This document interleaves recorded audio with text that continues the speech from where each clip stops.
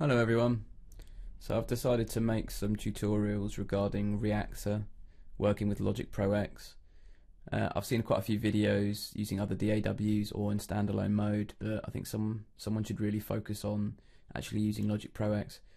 I'm quite a new producer. I've had this program actually for a couple of years, Reaktor, but just can't get to grips with it. So I thought if I could create some tutorials, maybe I can learn and try and teach people at the same time. So fingers crossed this helps you guys out. So just getting started, come down to the channel strip area and you can load your instrument up by going down to AU Instruments, Native Instruments and Reaktor Stereo.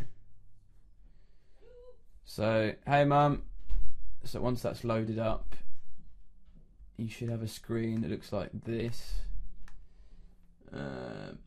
If I just go, it should look something like that.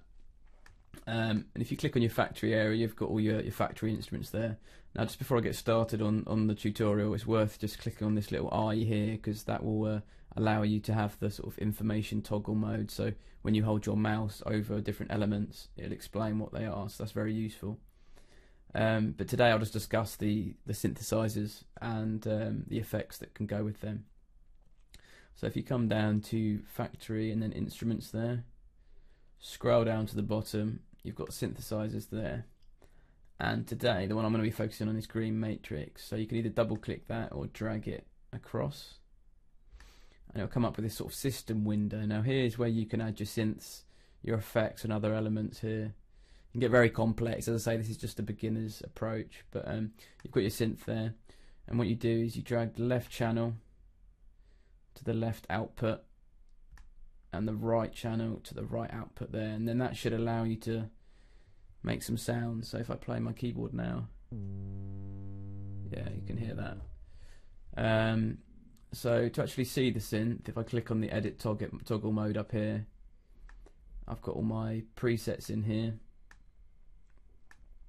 and then you've got the layout of the synth here: oscillators 1 to 3, LFO 1, 2, 3 envelopes, 2 filters, delay, chorus, pan, distortion, etc., etc. So I mean, some of the presets are very good already. There's 35 on the synth, but I know there's hundreds on the other ones. So just give it a little whirl.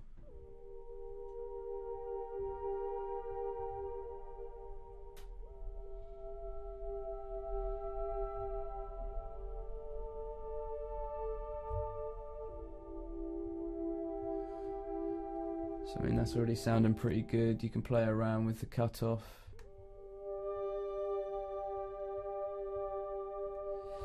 Other filters, delay, chorus. I'm not going to go into all those effects. You'll see them on other synths as well, but mainly just to add the actual factory effects in the side over here. So one other cool thing about this, and it's useful in Logic to know, if you click on the green matrix name, you get a blue rectangle that appears around it. That allows you to then use your up and down buttons on your keyboard to actually just cycle through the presets there.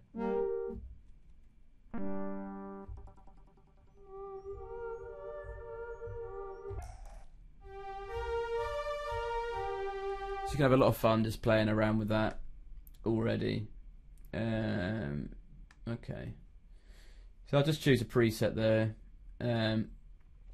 Now it's worth knowing that back up in the factory box up here you've got ensembles and you've got instruments. Now instruments are standalone instruments, ensembles are groups of instruments, so the effects within this actually count as a separate instrument. So if you want to add an effect, you need to go to the ensemble. So if I click on that, go into the classics, you can find the classic synthesizers, so click on that, and then down here we've got our green matrix ensemble. If I double click on that, ask me if I want to save, I'll just click no for that. And then here the ensemble is open, so if I click on the toggle edit mode, instead of opening the normal system window, it'll pop up with this little side section here, and then I can click on the same icon there to actually open that up again. Now if I go back to the factory section on the side, what you want to do is, there are actually effects within the ensembles, but you want to go back to the instruments down here, and then you can go to effects, and you've got a list of loads of different effects here. So just going to put a random one on here, so whack that in, and then what you have to do is just attach it in between the output and the synth. So if I click on the wire, you can click on it and then double click, delete wire, click, and then double click again,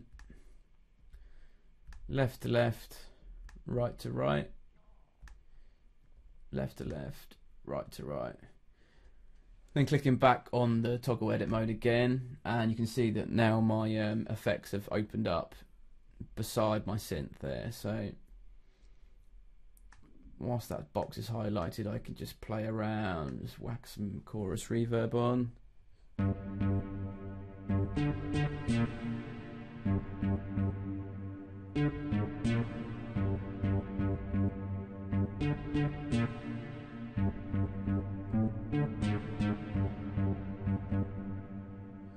So I mean, that's quite a nice sort of deep housey bass line sound there.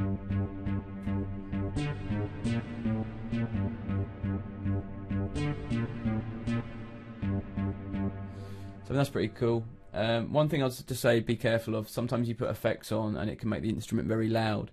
So just maybe keep the volume low when you're getting used to it, just to get to grips with it. And then within this effect, I mean, you can see there's different things: chorus, tremolo, phaser, flanger, compression, reverb, delay, etc. You've got tube compression up here as well. And what you can do is you can layer different instruments up here to get a really unique sound.